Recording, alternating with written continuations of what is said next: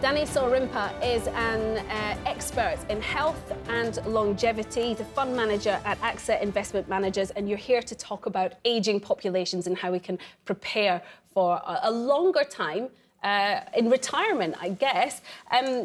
Couple of facts for you. I'm sure you already know this, perhaps our viewers don't. Kids today should now plan for living until they're over 100 years old, and that by 2050, 1 person in 6 will be over 60, as opposed to today, it's only 1 person in 11. So we're living longer, and very much more people will be older, like so over 60. My head goes to pensions. I mean, are we planning for the future well enough? Yeah, so I think obviously you use the word longer retirement. I'd argue maybe we should embrace a longer middle, because I think the traditional life model that we've been grown up with, which is you get educated, you go and work, and then you retire at 65, I think already you're seeing in many countries across the world, the UK, raising retirement age to 68, auto-enrolment in pensions, encouraging people to save as early as they can in their career. I think what you'll see there is if we are going to live to 100 or older, working for 40 years or 45 years may not provide you then with sufficient income to retire for potentially 30, 35 or more years. So really it's about a longer middle, a bit more kind of variation, shall we say, to what we've typically seen in terms of that 3-stage life model. When you say a longer middle, I mean, how much longer? Are we talking working till we're 75? Is that even possible? Well, I mean, I can only look at the people around me and my parents and where they are in terms of their physical and mental well-being. I saw a statistic the other week which talked about the mortality rate of a 75-year-old is the same as a 65-year-old back in 1960. So I think the idea that at 65 suddenly we become a bit useless and on the scrap heap is really needs to change. It's clearly that we're a lot fitter, stronger and healthier throughout 60, 65, 70 and well beyond. And it's a case of how long do you want to retire, how long do you want to be occupied with work. So how do you supplement your pension then? Because I guess you're going to want money to spend during that time. How do you make sure that you can live to a certain level? So I think you have to come at it in different ways. There'll be periods in your life where you'll draw down your income. There'll be periods in time when you'll be accumulating wealth.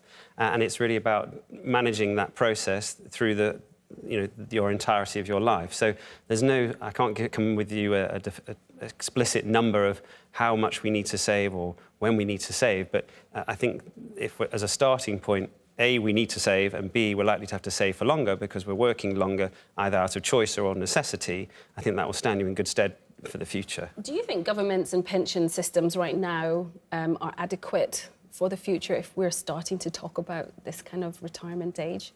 So, I mean, it's interesting. If you took the UK as an example, the UK pension was originally instituted in 1908, and in 1908, we were talking about retirement ages at 65, but life expectancy in 1908 was maybe 70, 75. I haven't got the exact number, but you weren't really expected to live that much longer beyond your retirement date.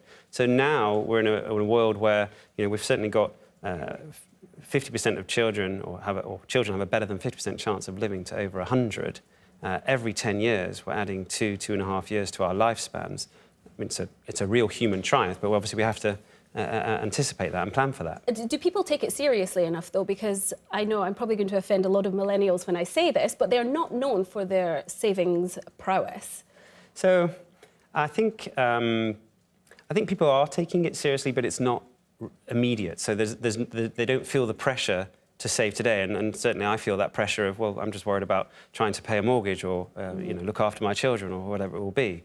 But there has to be at some point a recognition that obviously we can't continue to spend freely and expect somehow that we'll be looked after by the state or otherwise. There needs to be much more ownership, and that I'm sure will come. I think there's already a realisation that we aren't all going to be able to retire at 60 or 65 unless we're super successful, perhaps.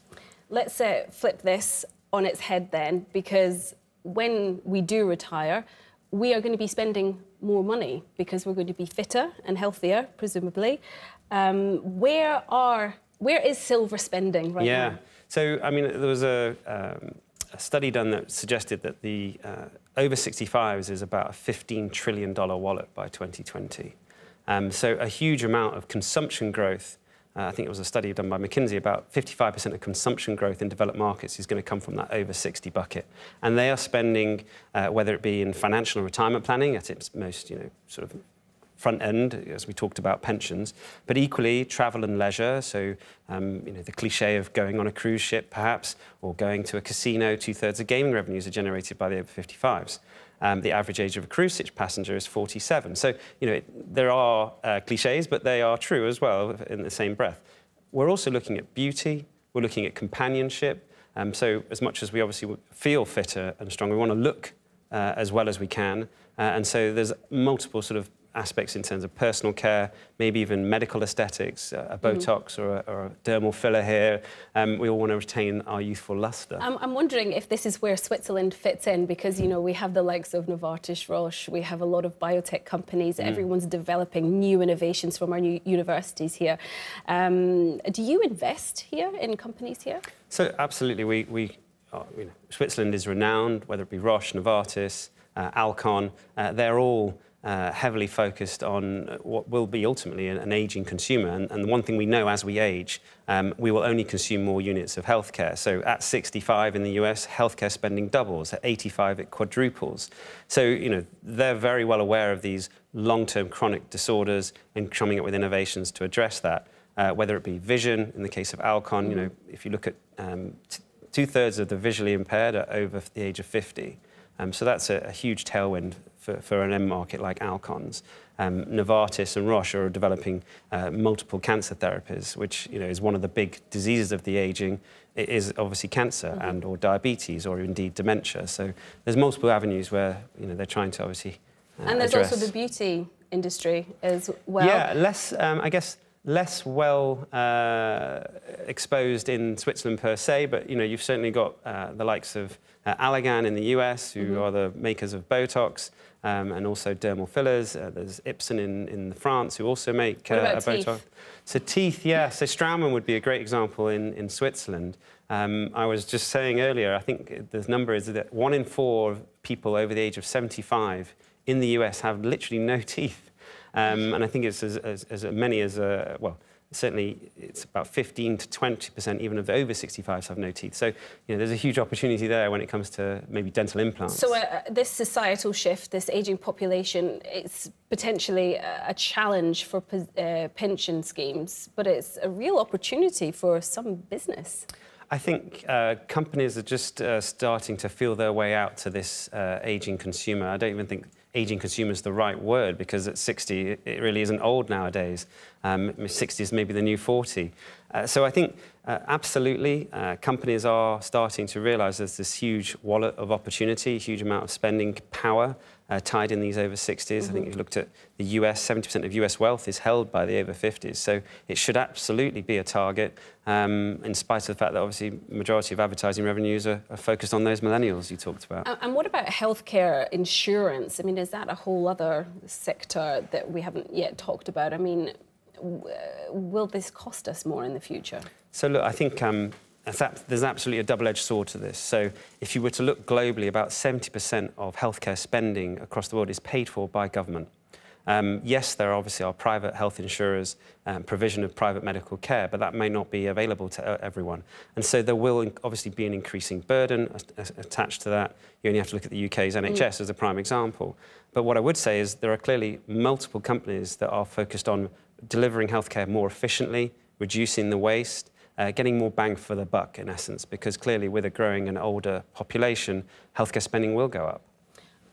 And I want to get to the kind of crux of how we should be investing our money for a longer life.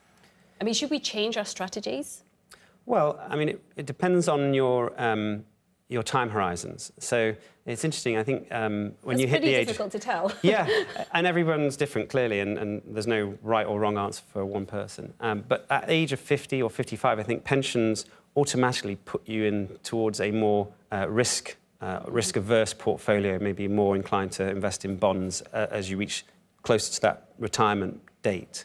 And I think we've, AXA, have certainly done surveys and studies about actually people should be willing to potentially take more risk in spite of them reaching that 65 year of age to retire. Because obviously if you are going into bonds and you have to rely on that income for 35, 40 years, you may not get the growth required, and maybe actually having more risk in your portfolio in the shape of equity exposure would help offset or compensate for the fact that you have to have a larger pot of money, or a pot of money that has to last longer.